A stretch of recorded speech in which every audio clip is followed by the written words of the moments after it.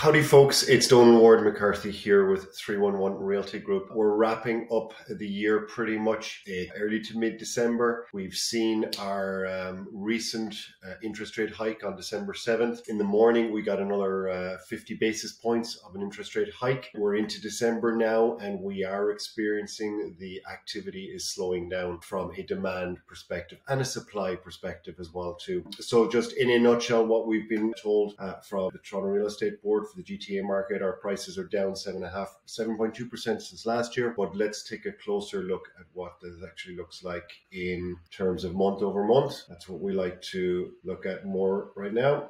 Average price here, you can see again, we've been looking at this chart all year.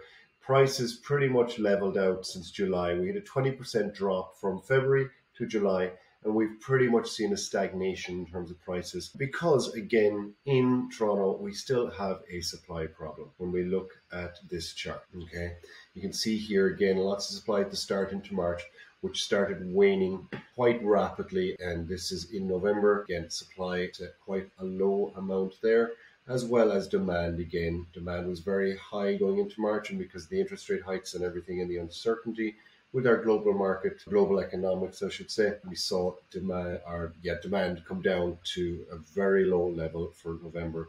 Pretty much the same story in December. It's going to be, I would imagine, because that typically happens at this time of the year. One thing we're noticing is that the first 2 weeks, 2.5 weeks, typically in December, there is still a lot of activity. We're actually seeing that has died down a bit earlier this year. Anyways, let's go back to interest rate discussion. We saw that 0.5% Bank of Canada interest rate last week. Their wording has changed. It's a little bit optimistic, a little bit more optimistic, whereas the wording back in the October hike was we will need to rise further. Interest rates will need to rise further. They're now in their wording, they're saying they will consider that.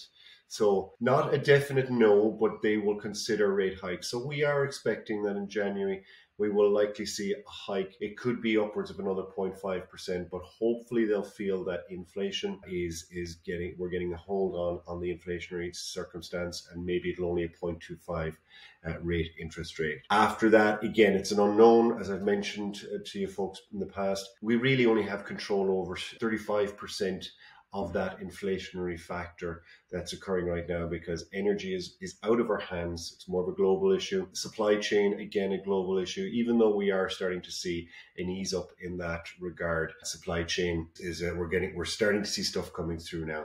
So hopefully that will lessen even to a greater degree, and we'll have either a 0 or a 0.25 interest rate hike. But I would say, to be on the cautious side, possibly be prudent and budget for a 0.5% interest rate hike in January. So there you have it, folks. I wish you all happy holidays from us here at 311 Realty. There is opportunity there to still sell or buy in this market because of our supply being so low. On the selling side, there is that you can still sell. We are still seeing it happen, although at a slower degree for sure, indeed. And for the buyers, there are certain scenarios that you can take advantage of as well too in the current climate for those that need to sell. Listen, have a wonderful holiday season. We'll connect with you all in early 2023. Take care. Ciao.